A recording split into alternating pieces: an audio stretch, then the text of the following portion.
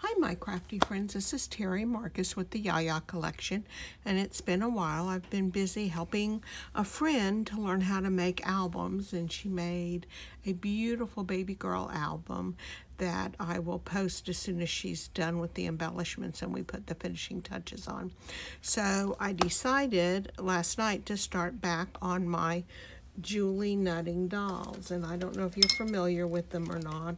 They're from Prima, and they're stamps, and they're dolls. Kind of harkens back to paper dolls. Anyway, there's lots and lots of them, little girls, little boys, adults. They all have different themes. But I decided this year that I wanted to do a series of Zodiac. So I thought I'd share with you what I've got so far and get your opinion and see what you think. I've had a fun time doing it. So this is Aries and the Ram, and what I've done is each one is a girl, and she will have something that will be part of what that zodiac sign is. So for her, it's the horns. And then I've included some of the characteristics of that zodiac sign and tried to use colors that are their colors. And on the back of each page, then I put their elements, their planet, the dates, their birthstones, and their colors. So it's been kind of fun. Here's Taurus.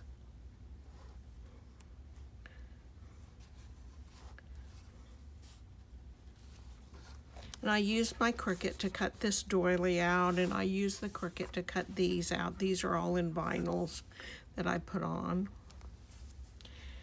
And then here's Gemini, and it's two little girls.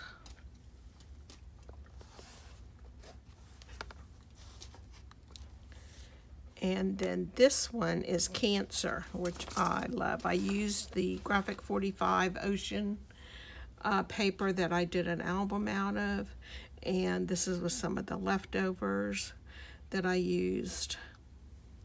And then this paper a friend had gifted me, so I thought it looked kind of like netting in the ocean. And then this is the one I did last night, Leo, and I don't know if you can see, she has little ears like a lion. And then this is the kinds of trees you find in Africa. And this image I got out of Design Space and flattened it and printed it out. I haven't done Virgo. I did Pisces. My husband's a Pisces, so I did Pisces back in March.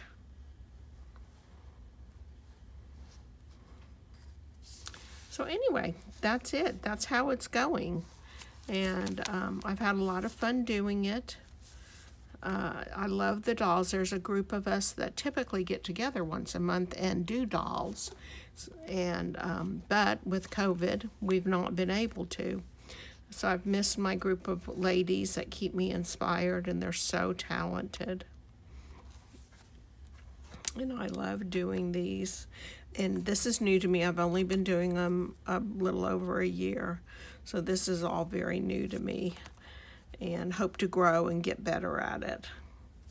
Anyway, thanks for coming along with me. If you enjoyed this, please give me a thumbs up and subscribe to my channel and share it with some of your crafty friends. And I will be back to see you again in a few days. Have a great evening.